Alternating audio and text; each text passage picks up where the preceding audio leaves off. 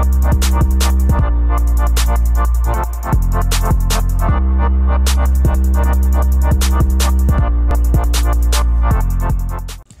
guys, I'm Jason the X for SCNS Live, and I'm here with your super cool nerd news for August 6, 2018.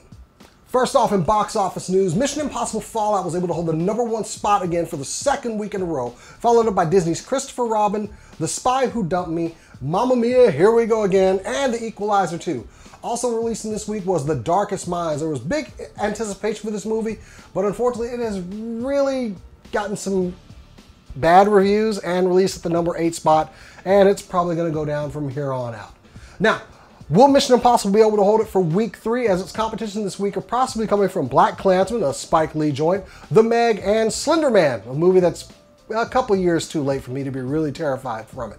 But hey, if Ethan Hunt can do all those crazy stunts, maybe he can survive being eaten by a shark and diving from it while it was 1,000 feet in the air. I don't know. Mission Impossible stunts are just getting crazy. Congrats to Mission Impossible for holding it a second week, and we'll see if he can do it for a third. A new cinematic for World of Warcraft's upcoming expansion, The Battle of Azeroth, has the Orc leader Sarfank possibly breaking ranks with Sylvanas after Sylvanas burned down a world tree. The cinematic is it's very tense, and it shows he is very conflicted. Of course, he's lost his son before, and maybe he might be either taking over Sylvanas' spot or maybe making another faction.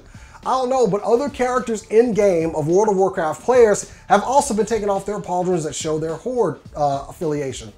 This is actually kind of cool. I've always loved in World of Warcraft when something like this happens and the community responds in a way that's just exciting. So yeah, the new expansion comes out August 14th. We'll see what's going to happen, but very exciting cinematic and what's going to happen. And as long as he's not directing Guardians of the Galaxy 3, I'm going to keep talking about it. But fellow cast member Kurt Russell has come out in support of James Gunn and released this statement. It's sad, but it's part of our fabric now, and I get it. But I do think we're getting a little too sensitive on maybe some of the wrong people. Now this follows the cast writing an open letter saying they support James Gunn and believe in forgiveness and all that. Now Disney, look, you got duped. Let's make this right. Let's go ahead and rehire James Gunn. Hashtag rehire James Gunn. Seriously, rehire James Gunn. Now, I love the Netflix Marvel series, but everybody else has gotten their season 2. Jessica Jones, Luke Cage, Iron Fist. Hopefully he'll do better this time. Has his coming up as well. But where is Hornhead? Where is the Devil of Hell's Kitchen? Well, if you follow the events of Defenders, you know they might be a little bit slow to bring Matt Murdock back into the fold. But now we're having word that Daredevil will come back before the end of the year, possibly within November or December time frame.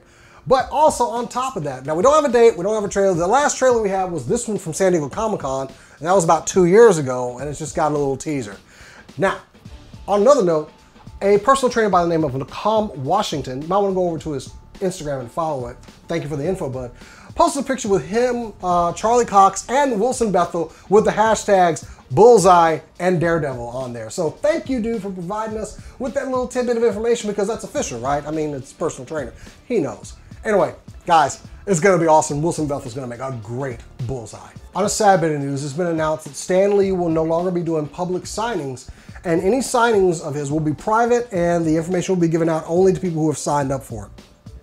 Now, these bookings will be done through Desert Wind Comics and Celestial Comics.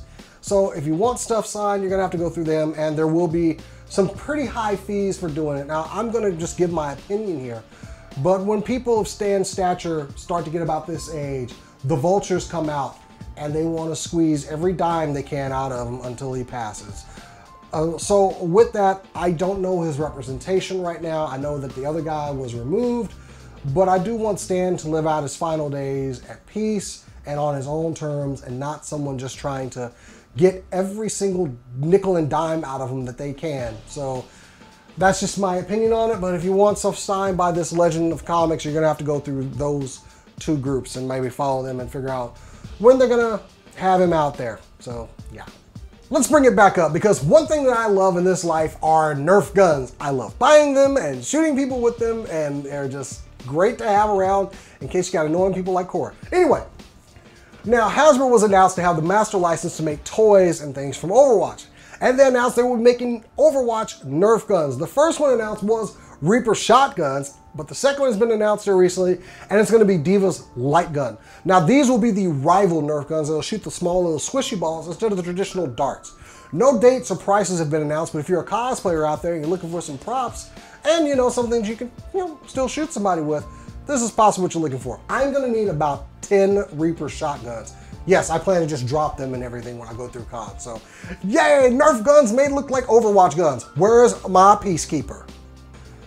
And finally, Tekken 7 has released a video for its Season 2 Season Pass, which is going to bring some other fighters back to the fold. First off, Anna Williams is coming back to resume her sibling rivalry with Nina. And while they engage in fratricide, Leo Long, one of my favorite kung fu fighters in the game, is coming back as well. Now, there's a couple more spots still have to be filled out, but a guest star has approached, and it is Negan from The Walking Dead, and he is bringing Lucille with him.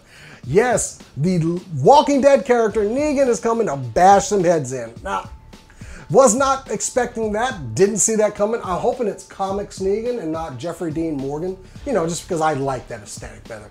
No date has been announced, but I'm pretty sure they're going to announce the other fighters before we get a solid date. Well, guys, that's super cool nerd news for this week. I hope you liked this video, because if you did, you need to go down there and like it. Or if you didn't, go ahead and dislike it too. Leave me a comment down below on any of the stories that we covered, and make sure that you keep coming back for more nerdy content. I'm Jason the X, and I'll catch you next time.